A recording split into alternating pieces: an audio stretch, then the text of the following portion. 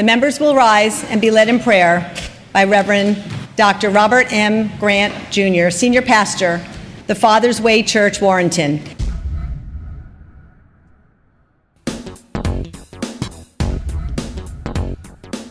Real common sense laws. I pray that we do not provoke God's anger by making laws that can destroy the fabric of this great state and our wonderful country. God is love, God is merciful, God is holy, and God is also judgment. Please do not provoke his anger and bring wrath upon this state by what you create as law. Biblical history is very clear. His wrath upon the earth is documented. We are not exempt. We are not exempt. If he does not grant us mercy for the atrocities that are being done, we will eventually encounter the judgment of the Almighty God, and may the Lord have mercy upon us all. I pray that you may understand that all life is precious and worthy of a chance to be born. God is the giver of life, and people have no right or authority to take life. The unborn has rights, and those rights need to be protected. They should never be denied the right to exist, the right to develop, or the right to have a family. The Word of God has given us a warning. Woe to anyone who harms an innocent child. Every one of you sitting here today can guarantee these rights to these little innocent children of Virginia. They are in their trimesters as we speak.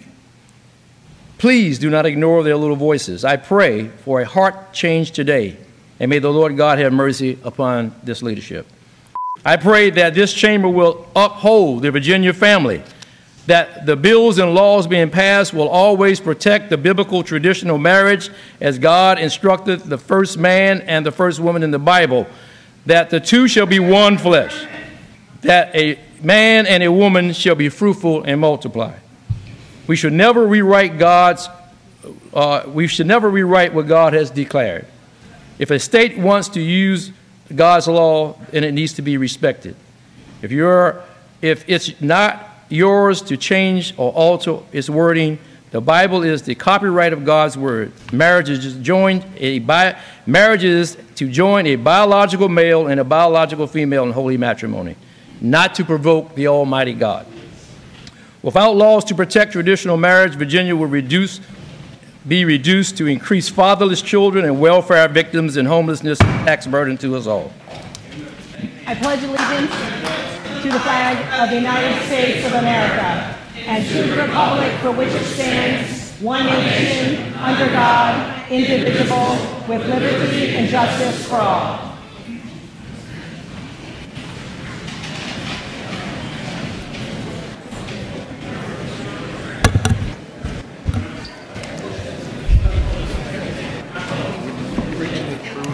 For more than 40 years of my life, I have been a clergy person.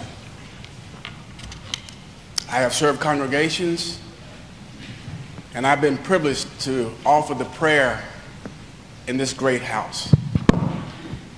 I would tell you that my heart was hurt today,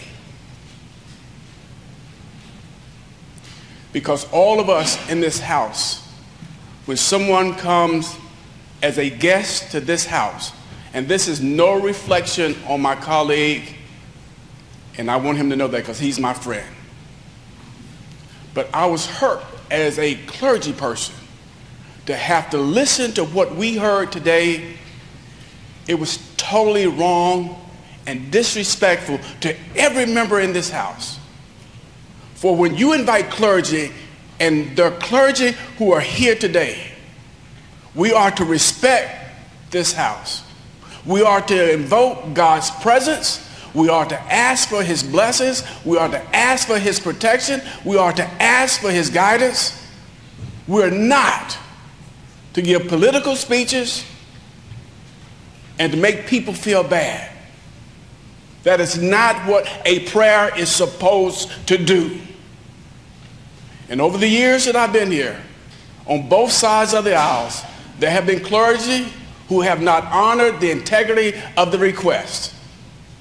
And it is my sincere hope that as we move forward, that we continue to bear the responsibility and say to those whom we invite as guests to come here, to honor and to respect this house and all of us who serve here and who serve the people of the Commonwealth of Virginia. Thank you, Madam Speaker.